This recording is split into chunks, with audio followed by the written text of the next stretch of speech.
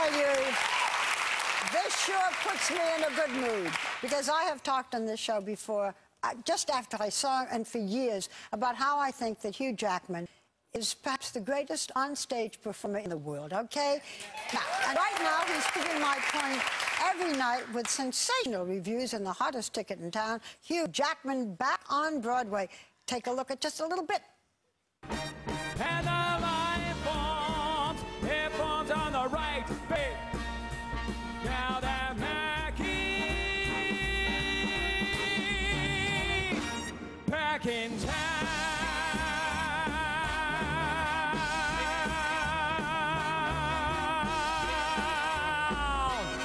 Thank you, Broadway. It's good to be back.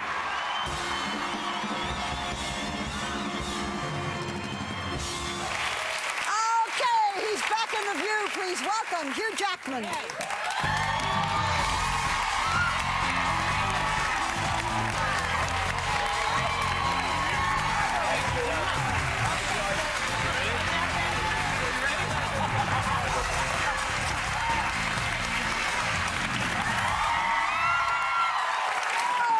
It's good to be here. I wish I could have Oh, there it is. Joy now to tweet to everybody, to all of her followers, and she said, I'm going to put my hand on Hugh Jackman said, watch Joy pan on my thigh in this section. It's right there. Hugh said. You can keep it there. That's It's all right, okay. sweetheart. You and I did a lap dance. How much? I run hot. I do run hot. Can we get back to the show? Sorry, hi. Sorry. Yeah, hi. Okay. So most stage actors want to do films, and of course you are very well known in films. You would rather be on the stage. What's wrong with you?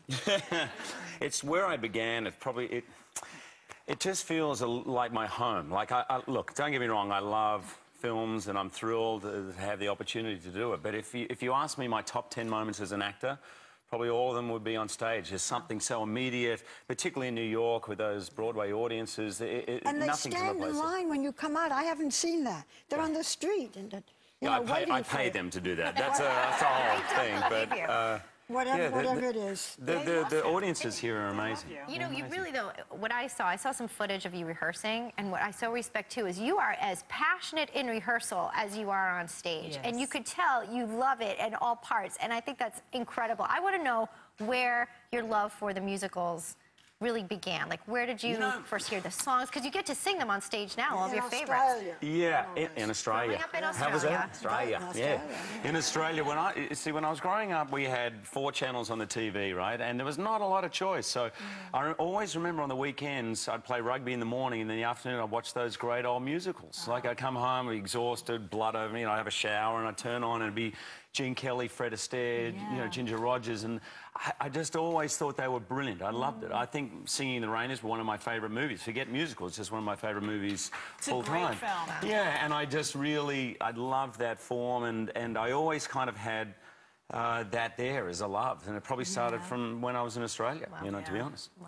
Part of what you do is the reaction with the audience. Right. And when you look at the audience, whether it's a man or a woman, what are you looking for? Because you have to make decisions like that. Right. What do you look for? Do you look for someone who's jolly or somebody who's cranky or what? You know, That's on her mind, too. Put you in the audience. When I want to do a lap dance, I only look to you. That's all. My happiest moment. No one else. My happiest moment. No one else. Oh, sure. I think still my heart, one of my favourite types of people to play with is the one, if I see a guy who's obviously been dragged there, I can tell he's been dragged along. Sometimes they're looking at the football score, they're like, oh, great. Sometimes they're fun to play with, but just the other day, often it's the ones that surprise you. You know, for some reason you're drawn to someone, you don't even know why. I dragged him up on stage, and this guy his name was Bob, he was 83, and he was an ad. I said, what do you do? He goes, oh, I'm retired, I was an ad man my entire life, and now I'm a songwriter. And I was like, really? He goes, yeah, I started writing 3 years ago. And I said, well, how do you write your songs? And he says, on the piano. I says, well, here you go, mate. Here's a stage, here's a piano. You got an 18-piece orchestra. And he goes, I saw him turn into like an 11-year-old, partly terrified and partly so excited. And he sat down at the piano. He says, I'm not sure if I can play and sing. And I said, well, just do whatever you want. So he started to play, and I could see he was nervous. And he had this beautiful Christmas song. And I held the microphone up. And he was nervous, but he just sang. And I got tears in my eyes. And the audience just went crazy. And I could see this guy kind of welling up. And he'd obviously dreamt his entire life. So it's things like that. They're little gifts that happen that you don't expect. Well, I know. You're very generous, though, on stage. A lot of people wouldn't do that. Well, I walked off for half an hour just because I wanted a break. But it's so funny. Take it away, Bob. You make people well up, and I know when I was there, it was like absolutely amazing. And after the show, you auction off items that you wore, like your T-shirt, to Broadway Cares Equity Fights AIDS to raise money for a wonderful charity. And I bid, and I actually, when I bid, you know, to give, I screamed out, "Will you give me a kiss? If you don't ask for it, you don't get it." And Hugh said he would. Well, first I got to give you the. This is a check for the charity. Yes, good. So I said, I keep everything that... No. So when I went home and told my husband that you were going to give me a kiss, he said, "Wolverine cannot give you a kiss because we just got married." So I figured I would give my kiss to somebody in the audience. So I hear there is a woman who flew all the way from Georgia. Carla? Are you Carla? You flew all the way from Georgia because you are such a Hugh Jackman fan. Y'all, I'm going to give you my kiss. All right. Come here.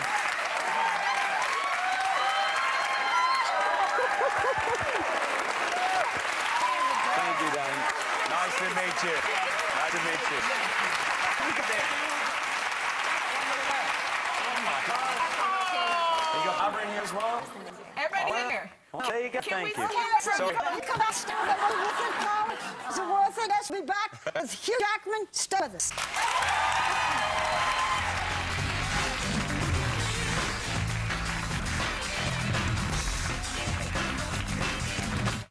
Stepping out with my baby. Can't go wrong, 'cause I'm in right.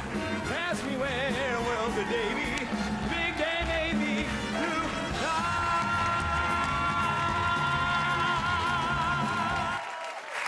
We are having so much fun with Hugh Jackman. Look where his hand is now. Look where his hand is now. I can't get it It's out now. moving, and it's stuck I can't in get there. it out. I'm It's trying. stuck. That's what happens when you get older. You get all dry and stuff doesn't move the way it used to.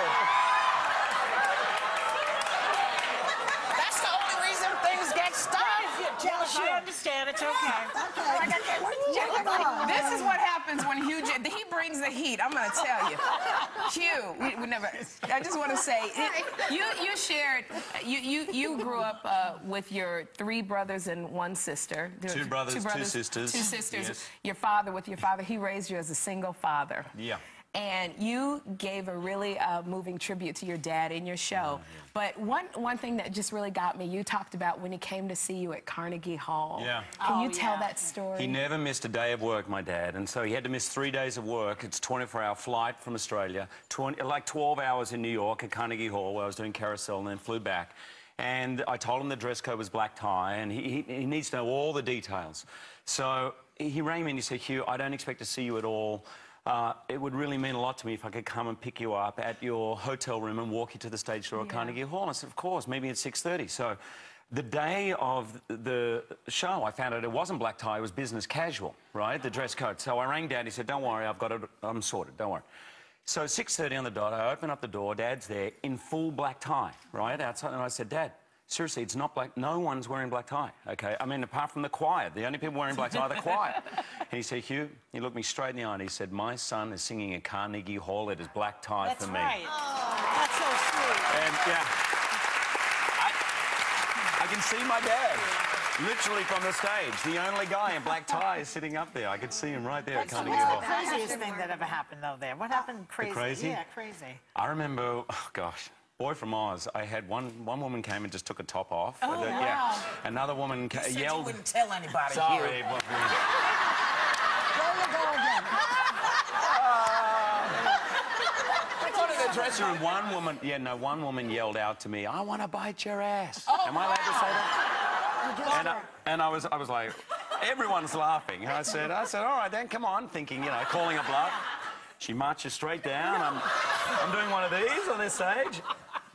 just bit right. I had a bruise for 3 days, right here, right on my rump. But I know somebody who wasn't so thrilled with you. The day that I saw it, your marvelous wife, Debbie, Yes. Debbie was there with your 2 kids. Yes. Ava and Oscar. Ava and Oscar. And I went backstage, and Ava, she saw you in the first act, and then she was bored, and she went back to her dressing room for the second act and watched cartoons. Yes. So much for Dad. Yes. Yeah. I said to them, it was very sweet. I said to both of them, I said, look, guys, I'm so thrilled you came, and it's not really made for you, and you can be totally honest with me, okay? I want you to know what you thought of the show. And my son, who hates theatre, I was ready for him to launch 11. Oscar said, Dad, I really liked it. Oh. Yeah. And Oscar and Ava, who's 6, said, Dad, I thought it was a little boring.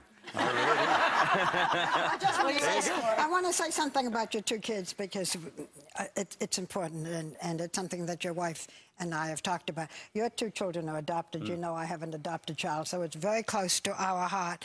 And your wife is very involved in the founding patron. She is a founding patron. I want to get this right. An organization called National Adoption Awareness Week because there's an anti-adoption culture in Australia. If you're interested, look it up on our website. She does amazing work. Oh, she really is. I'm so proud of her. And what she's because doing. of that, she wasn't at your opening night. Yeah, she had to be in Australia. You know, we didn't know. She'd already booked that before the opening. It's the first time I did an opening without her. It felt very, very strange, but what she was doing was How long very have you important. been married? 16 years. Wow. Yeah.